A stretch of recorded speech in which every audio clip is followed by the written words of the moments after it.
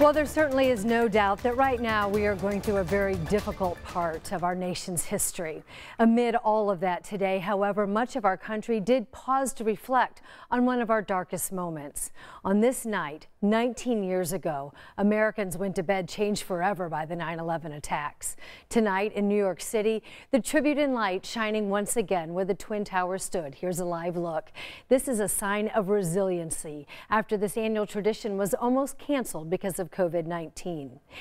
Even after nearly 2 decades, September 11th is still a day so many of us will never forget.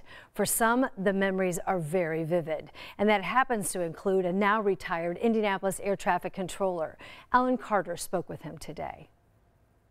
For most everyone, this day 19 years ago is seared into memories. That is a moment in time that is entrenched in our being, and I think it's there forever.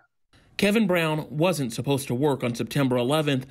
That was until his phone rang. He kept calling. I think the first time I just didn't ignore it. And finally said, "What do you want?" And he's like, "Turn on the TV." And he hung up. An air traffic controller at Indianapolis International Airport, the gravity of what was happening sank in as he was getting ready to rush in. I started getting dressed, and my wife came in, and she was just screaming, and the second airplane had flown into the tower. There are so many people who rose to the occasion in the midst of tragedy. We think about the firefighters and police officers, deservedly so, but the men and women responsible for the safety of our skies and hundreds of thousands of lives had to step up as well. As orders came in to land every plane, Indianapolis was one of the busiest spots. You know, it's where everybody happened to be at the time, and here they come. The airspace was pandemonium. There were airplanes where there shouldn't be airplanes. There were airplanes going directions they shouldn't be going. There were airplanes at altitudes there shouldn't be. Brown remembers telling reluctant pilots to land now.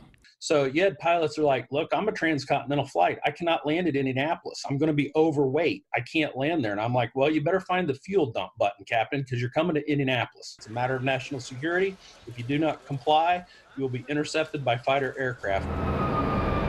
It's hard to state the task in front of them, landing an overwhelming number of planes with lives on board, making space where there was none. As far as you could see in every direction of the airport, there were airplanes.